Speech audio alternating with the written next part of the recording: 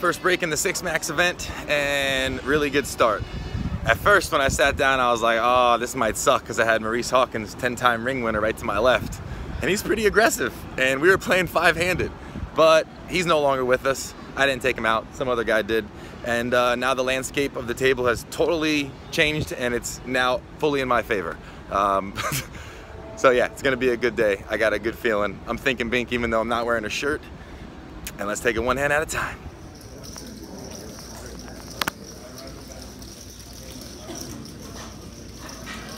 Double with King 4 spades.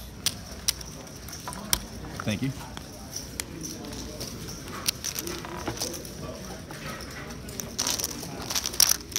Second break in the 6 Max, and I am steadily building. I got like 32K going to the 600 big blind.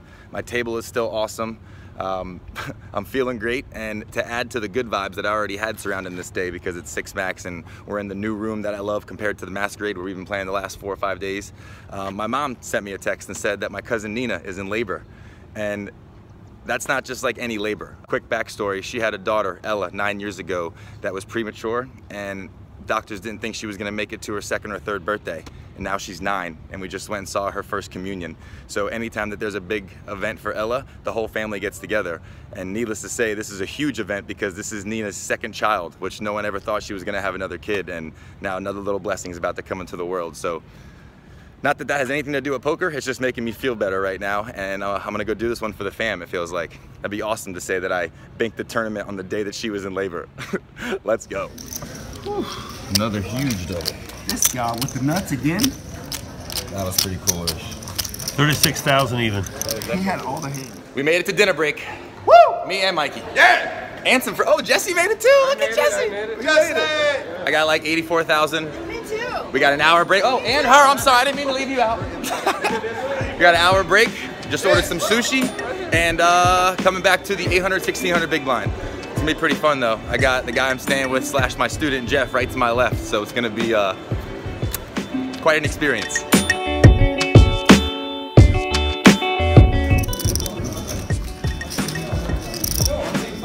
Jeffrey looks so serious. Not a good last hour, but I'm still in it.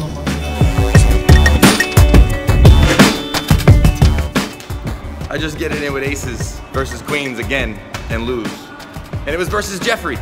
He was in the small blind. I look down at an ace with 12 bigs on the button. I shove, he reshoves. I'm like, oh, I only looked at one, and then I had aces. And he's like, no way you only looked at one. And I even did like a little pre-celebration, and right after I did the pre-celebration, I was like, oh God, I should have did that. Here it comes. Sure enough, queen right on the flop. I don't know what's going on outside, but man, it's really loud out here. So anyway, on to the next one.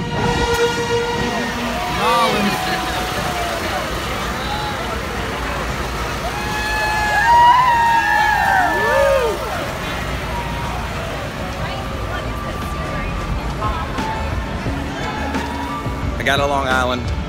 I feel a little better. Now I'm gonna go watch the NBA playoffs and try to forget about it. Cheers. Never in my life did I imagine it.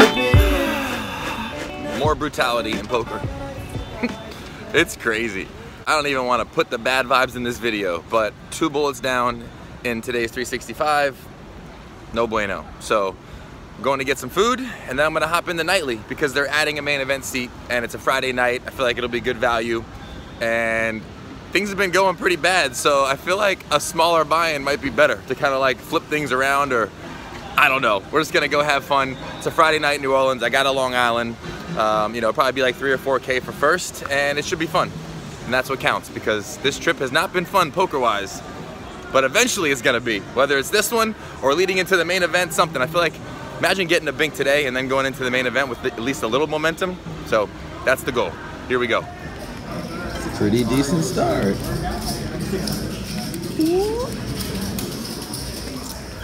He made it to the table. He made it.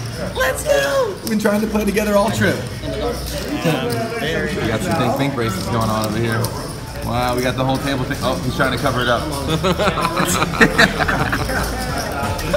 We got another one. Wow, we got the whole table over here. Oh, and another one. Another one. I'm just trying to get the bracelet, that's all. Whee! Dante, where's yours? Do you have one? What? Your bracelet. Oh, wow, wait. All right, I got you.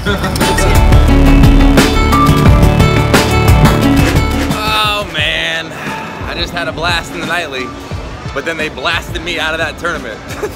It got a little crazy. They skip a lot of levels, and even though you start with 12,000 chips, it was pretty crapshooty. So I had fun.